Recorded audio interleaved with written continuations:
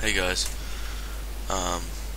today I'm going to show you how to fix the Tera issue where it gets stuck on waiting for Steam logon information.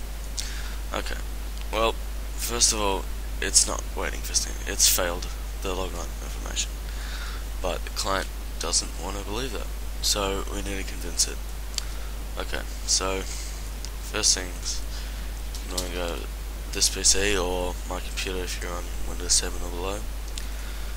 Find where your Steam is at. Now we're going to go Steam Apps, Common, and find Tera. Okay, so we're going to close this. We don't need that, it's not working. Open it from the actual file here. It should ask you for a login password. Just put my password in here. And it's ready to play.